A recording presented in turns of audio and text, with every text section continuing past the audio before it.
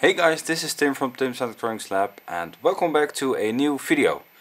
Now excuse my voice, I've got a little bit of a cold, so I might sound a little bit lower than I used to. But today on the bench we've got this Sonos CONNECT. It's actually our Sonos CONNECT and it's not turning on anymore. So I'm quite curious to know what's going on with this thing, because it's quite an interesting device actually.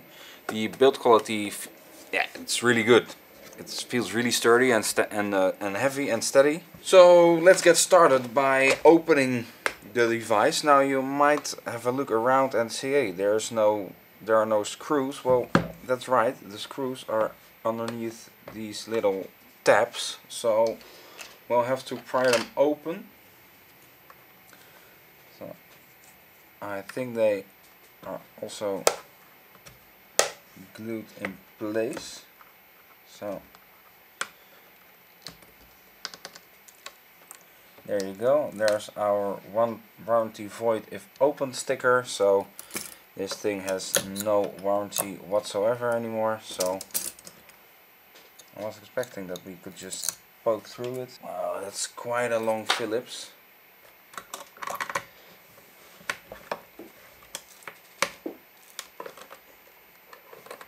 There you go.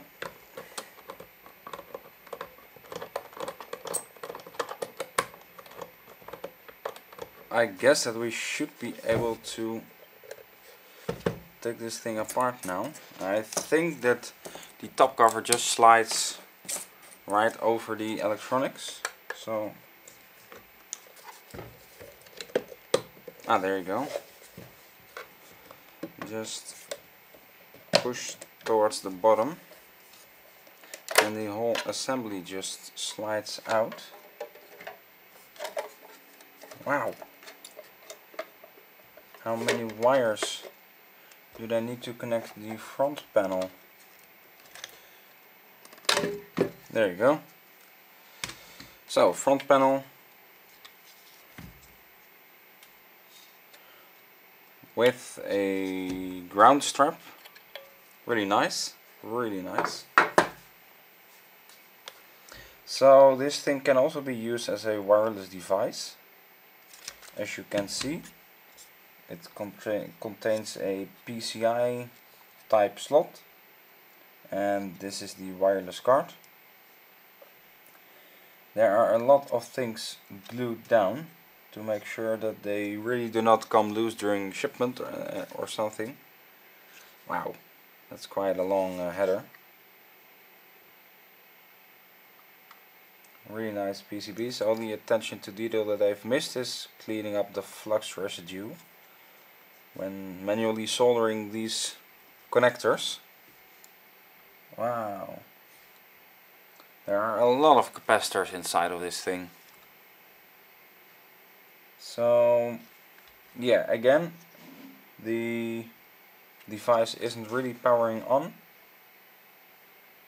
So we're going to take a measure here and there. Now I can already see that this component is quite heavily burnt, and this is probably, yeah, this is quite damaged actually. The smoke test also reveals that this is quite burnt. So it's a Zener diode. And I'm trying to identify where the line of the polarity is, but yeah, my guess is that the Zener diode is bad and causes the thing not to power on. There is the top PCB containing presumably all the communication chips, and my Eden CPU. My thought is that there will be an I2S. I think that there's an I2S line going through to this PCB containing the dock and various other components. We actually need to remove this whole assembly from the remainings of the case in order to unscrew the two screws that hold in the power connector. So, alright, so over here you are able to see quite a bit of damage. I'm not sure what this is, but I think that this is a leaky capacitor. So I'm going to go ahead and unscrew the power supply to verify if that's the case. Really good. Yeah, there you go. And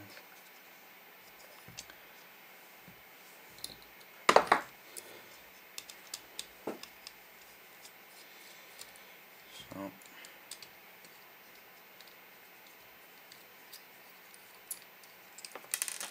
well, those are long screws. Wasn't expecting that.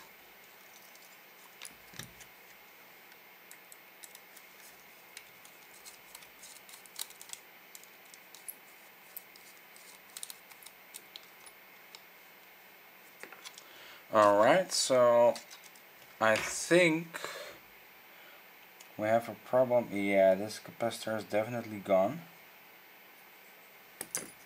Look, it has de-seated. So we need to replace that capacitor, probably this diode, and then this thing will work again. Let's hope. So it's an 1800 microfarad, 6.3 volts, and I think I might have that one laying around. So I've got a 10 volt 1000 or 16 volt 1000 microfarad capacitor. So it's not an exact identical value of the one that's in there right now, but let's hope that it will work.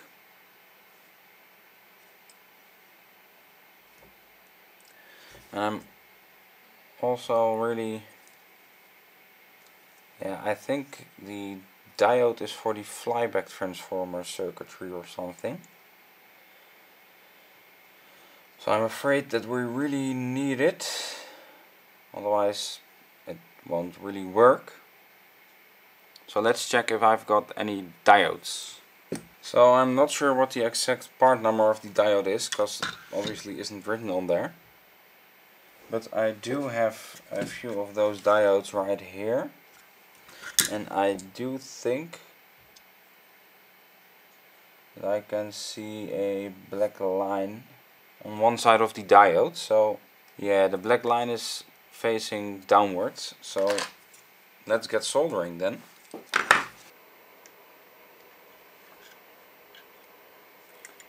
So there you go, there's the diode. Now we won't need this PCB anymore. No. Let's get this PCB here. So let's remove this diode, the bad diode.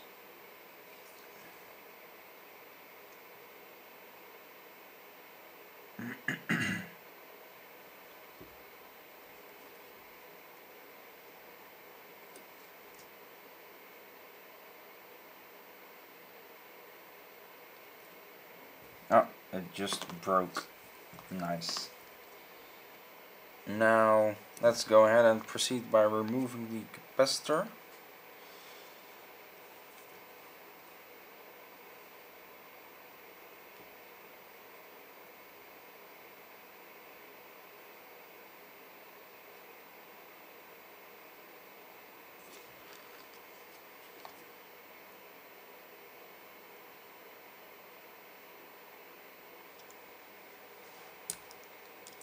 Oh, that's a mess.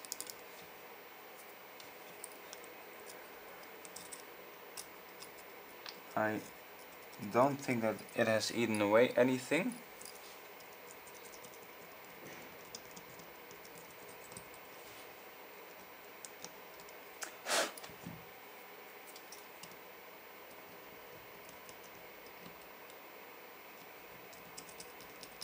So that's really good, but it's definitely time for a new capacitor. So alright, so it's negative side facing downwards, positive side facing upwards. Let's try and align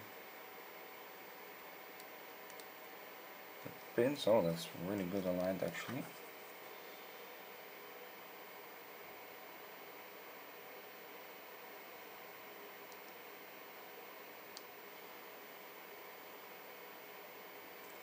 There you go.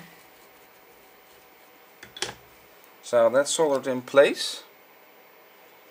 And I'm quite curious to see and to know what this thing does actually. So I'm just going to assemble it, whatever is needed to power it on, and we'll check if it powers on.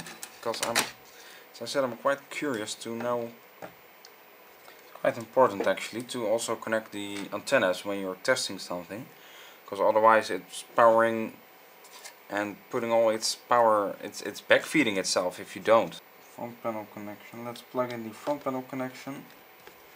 There you go. And let's install it briefly like this. So let's actually power this thing on.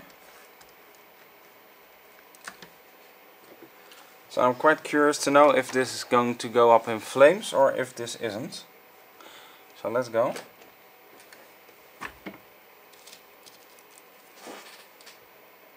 I can hear something ticking. That's usually not a good sign when nothing happens.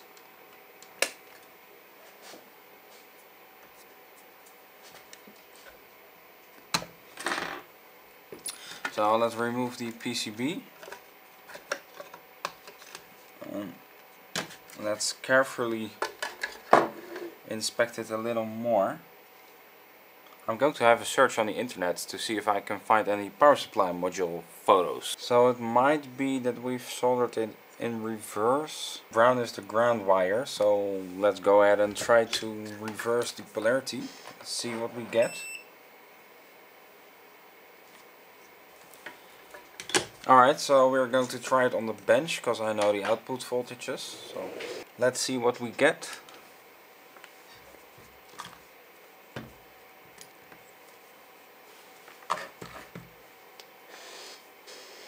So 19 volts. Please bear in mind this is unloaded. 8 volts.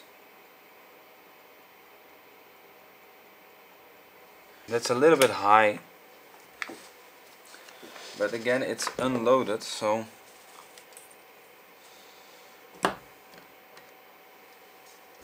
I'm actually not sure what happens if we load. We can load it a little bit, but not too much. So let's see.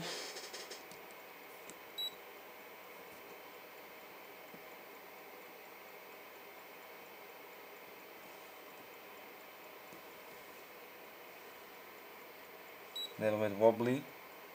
Yeah, this is at 8.3. This is definitely too high. So I think we need a new power supply for this thing, because it's dead. And if I plug it in like this, the Sonos will die almost certainly, because this voltage is way too high. So I might not do a new power supply. Because yeah, we actually barely used it, so yeah, I'm not sure. It was a nice attempt in order to save some electronic waste, and most importantly in order to have a look at the contents of the Sonos. So please let me know down below if I should save this Sonos, and if you say that I should, then I might save it. So thanks guys for watching this video. I hope you liked it. Yeah, if things don't break, I'm not able to do any more of these repair videos, but if things break, I am. So I guess then let's hope that things will break. Either way, I hope to catch you guys in the next video. Bye! Oh, hey, hello. I wasn't expecting you over here. Well, if you want, you can also view 2 other videos of me. So make sure to click them, and don't forget to subscribe and like, so you always get notified of my new videos.